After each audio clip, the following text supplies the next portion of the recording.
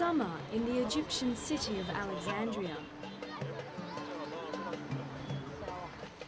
Once, this harbour was the centre of trade and learning throughout the Mediterranean Sea. Its famous library had no equal, and its then lighthouse was one of the 7 wonders of the ancient world. Both the Greeks and the Romans conquered this prized city, but Alexandria is now thought to be at risk from far more powerful forces. This water lapping at the shores could threaten its very existence. This is the main point, because you know, most of the people here will be asking about the impact of climate change. Professor Soliman of Alexandria University is organising a special documentary screening. While global warming is a hot issue in the West, it hasn't been high on the policy agenda in the Middle East. But Professor Soliman is on a mission to bring Al Gore's message to the attention of his fellow Egyptians. مش لأن احنا مهتمين أو عايزين نهتم بيه، ولكن كل الدراسات اللي هي أصبحت يعني مؤكدة بتقول إنه مصر واحدة من الدول الأكثر عرضة للآثار السيئة اللي هتحدث من تغير المناخ. أنا بدعو حضراتكم كباحثين إن احنا بس ناخد رحلة من اسكندرية. Global warming not only increases precipitation worldwide, but it also relocates the precipitation. Much of the West's focus is preoccupied with the effect of climate change on their cities and their way of life. The Netherlands, one of the low countries, absolutely devastating. But it's the developing countries that are tipped to be the worst affected by rising sea levels. Egypt is being now considered as one of the most 3 countries going to be attacked or affected by climate change. In 2007, the Intergovernmental Panel on Climate Change pinpointed the top 3 regions in the world that will be worst affected if global sea levels rise. They are the delta areas of the Mekong River in Vietnam, the Ganges Delta in Bangladesh, and the Nile Delta of Egypt. It has some Egyptians seriously concerned.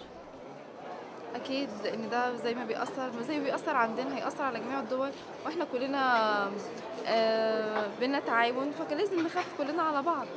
فده ليه تأثير كبير علينا، وهيأثر على المستقبل قدام وعلى التطور وعلى كل حاجة. Studies have estimated that if the global ice caps do melt, sea levels could rise between 50 centimetres to 1 metre within the next 50 to 100 years. This is the predicted effect of just a 50 centimetre sea level rise on the Egyptian coast.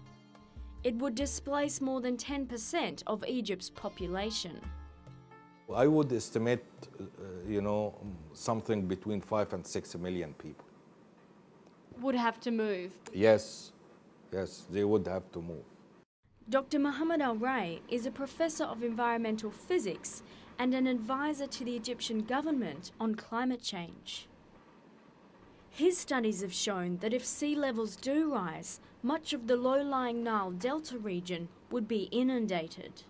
This whole area is a very low elevation, between 0 elevation and perhaps 1 or 2 meters.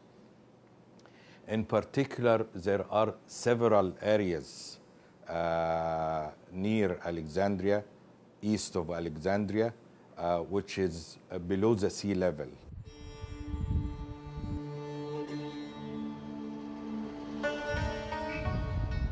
East of Alexandria are the fertile agricultural regions of the Nile Delta.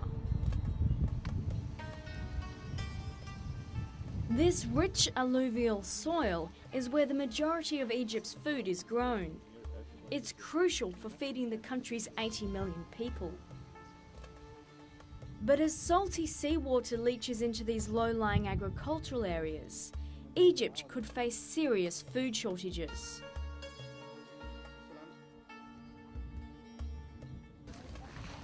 طبعا زي ما احنا شايفين ديت يا استاذ احمد بالنسبه للارض هنا في نسبه البياض اللي هو اللي معمول دوت من المرور المياه اللي هي المالحه. Mohammed comes from a family of farmers in the Nile Delta. He says that over the last few years, higher sea levels have already begun to make parts of the land infertile. وغير صالح للزراعه، ده كان زمان كانت ارض زراعيه، وبعدين لما المياه بتاعه البحر بتنزل فيها على طول كل سنه على اساس ان هي ارض واطيه وغير قابله للزراعه فبتزيد نسبه الملوحه فيها. These days, in order to grow vegetables, local farmers have to remove the top layer of salty soil and replace it with good soil from another area. تجيب انتاج، فعشان كده عشان اعمل كده لازم اجيب كراكات ولوادر وجرارات زراعيه علشان تشيل الرمال من الارض وابدا اعلي بيها الارض وابدا ازرع واستصلح جزء بجزء.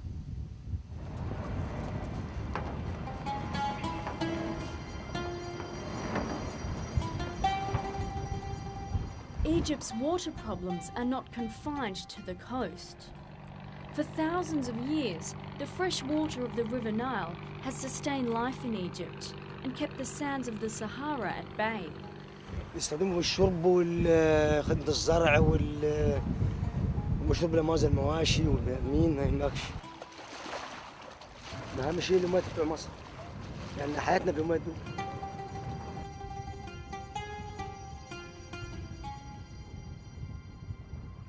But global warming could drastically impact the rainfall that supplies water to the Nile. Water levels in the river could drop up to 70% in the next 50 years. The country is dependent totally 95%, if not even more than 95%, on the water from the River Nile. So it would have very serious impact on the population, very serious impact on the development of the whole region. Faced with such catastrophic scenarios, you'd think Egypt would be doing everything it could to lower its greenhouse gas emissions.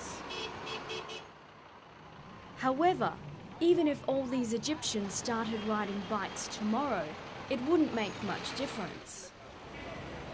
Hundreds and thousands of cars jam Cairo's streets every day, and the air here is filled with smog and pollution. But when you look at the overall figures for worldwide greenhouse gas emissions, Egypt's contribution is tiny. As a country, Egypt contributes only about 0.5% of the world's greenhouse gas emissions. In comparison, the United States contributes around 22% of the world's emissions. That's about 9 times as much per capita than Egypt.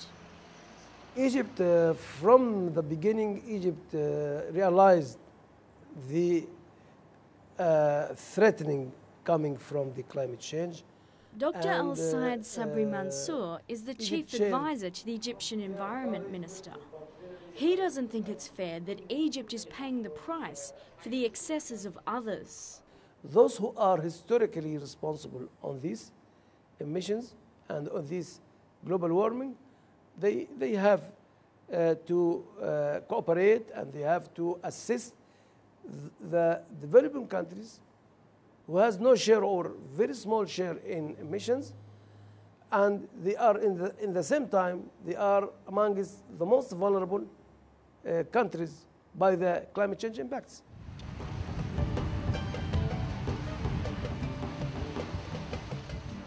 In Alexandria, for some, the sea is still seen as a source of entertainment rather than concern. But slowly this great civilization of the past is beginning to look to the future, albeit a very uncertain one.